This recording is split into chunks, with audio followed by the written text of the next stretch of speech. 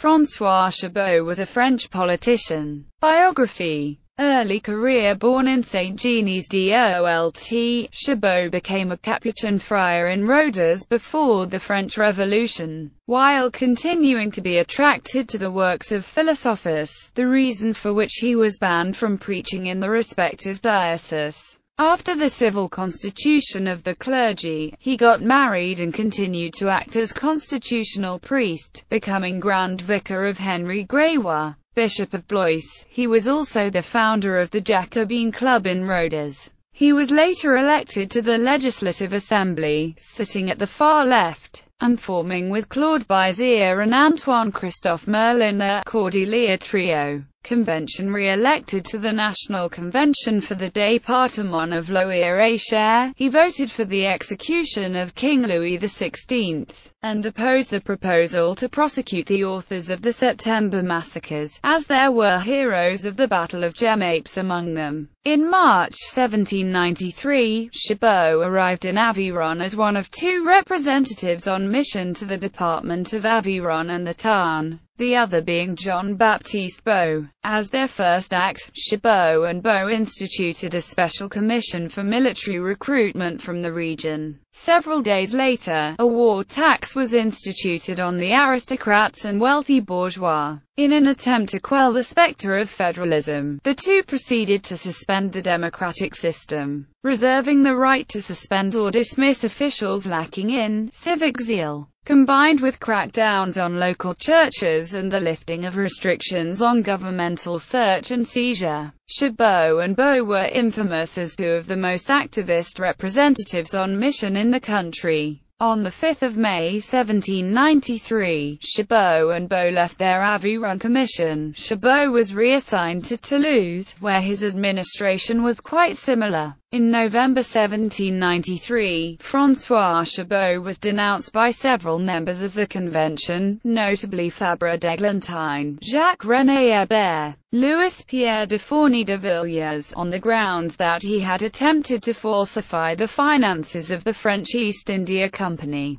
offering bribes to various elected representatives in the process. Chabot claimed to Robespierre that he had been, of his own initiative, infiltrating a pre-existing plot to meddle with the finances of the French East India Company. The plot, Chabot claimed, was hatched by the known royalist, the Baron de Batz, with Hébert de Fourny and Claude Bizet, a fellow Cordelier, as key accomplices, with the plot's ultimate originator being William Pitt. Robespierre allowed Chabot to present his case before the Committee for Public Safety, from which he had been removed on suspicion of corruption 1 month earlier. Little evidence was brought against Chabot in the counter-denunciation. The greater part of de Fourny's speech on the floor concerned Chabot's marriage to Leopoldine Frey, sister to Austrian Jewish banker Junius Frey. Her nationality, along with the substantial dowry which Chabot received, was key in the discrediting of Chabot's testimony. To quote de Fourny's testimony, when Antoinette was on trial before the Revolutionary Tribunal, when the nation was at its maximum of execration for foreigners, when our brothers who were fighting on the frontiers left us widows to console, sisters and family to succor, it was then that Chabot made a marriage of interests with an Autrichienne. In de Fourny's version of the East India scandal, Chabot and his close associates were working with the Baron de Batz,